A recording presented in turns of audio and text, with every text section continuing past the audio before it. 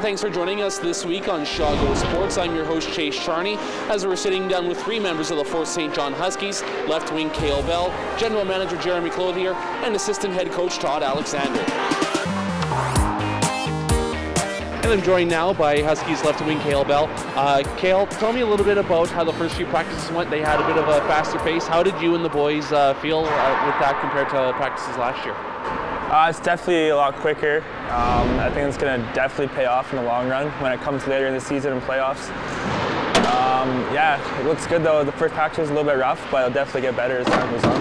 Now, I guess, was that a bit of an adjustment, or did it catch you off guard the first session compared to what you're used to in the past? Yeah, I was not expecting that high tempo of ice time, but it was good. It felt good to be when you were done, and yeah, like I said before, it'll pay off in the future. Now, I know for myself personally, the training camp that just wrapped up was one of the biggest turnouts that I've seen. I don't know about yourself. What did it mean to you to, I guess, see so many bodies out there, and do you think that that might result in a deeper team for this season? It's always nice to see a lot of guys in camp. Obviously, not everyone makes the squad, but yeah, it helps the team get more fans, and it will make the team deeper. Now, in the middle of September, you have an exhibition game against Dawson Creek, followed by two against Vermilion over the following weekend. What do you think that's going to do in terms of getting your club ready for the regular season starting in October? Well, in the past, we've had pretty slow starts to the start of the season. So I think getting 3 games done right off the bat will help the team get together and build a little more chemistry before the season starts. And speaking of the season, I guess, what are your expectations of the club and maybe yourself on a personal level even?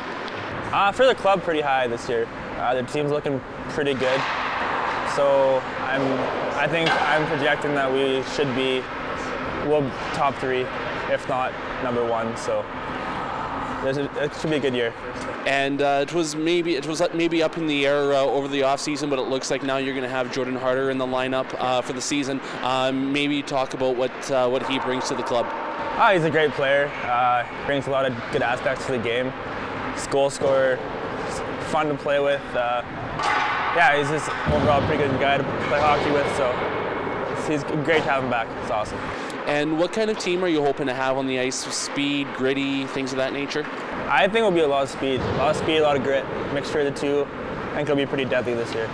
And speaking of that grit, I know that you lost a little bit of that with losing Johnny on the back end. How do you make up for the loss of a guy like that? We got lots of young guys coming up that are pretty physical, so it will make up for that. But yeah, missing Johnny is pretty big, but I think we should be able to make up for that loss.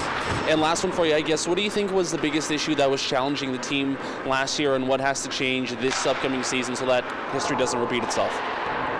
I think more just team focus, be on the same page. The team was pretty separated last year, so if team's a little close this year, we will have more success and play the way Todd wants us to play, and I think we'll be very successful this year. Thanks for joining me, Cayle, and good luck this season. Thanks. Take care.